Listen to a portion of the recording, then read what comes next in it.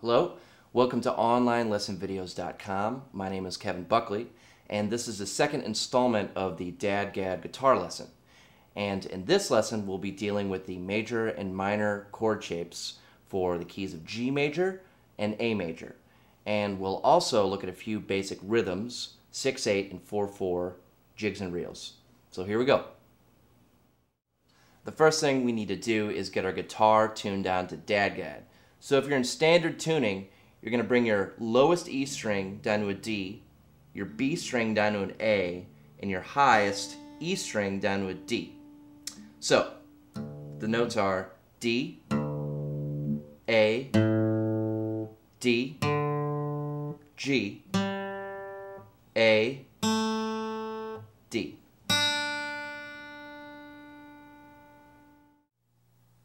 Alrighty, so we're going to start here with the key of G major.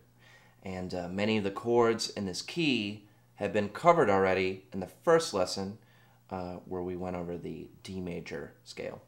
So anyway, this first chord is G, and we'll play it like this. There are lots of inversions, but for now, on the 5th fret, you're going to use your middle finger to cover these low strings here, okay?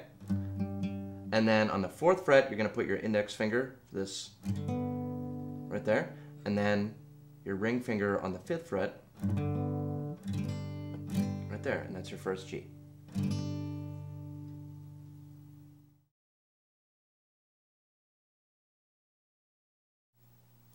So now that we've got most of the major chord shapes in for D major, G major, and A major, we're going to talk about getting a nice progression down to practice with, so you can practice getting from one chord to another, and also working on the right hand to incorporate some rhythmic elements into your playing.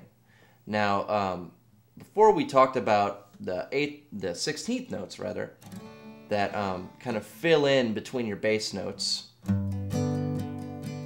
Okay, so with this little exercise here, I want you to think more in terms of eighth notes.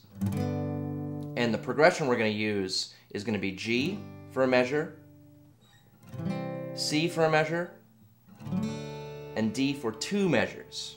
Okay? So I'll count this out. And your 1 or your downbeat, you want to emphasize by hitting those bass notes or the root notes of the chord. Okay? So it's going to go like this. 1, 2, and 3, and 4, and 1, 2, and 3, and 4, and 1, 2, and 3, and 4, 1, 2, and 3, and 4, 1, 2, and 3,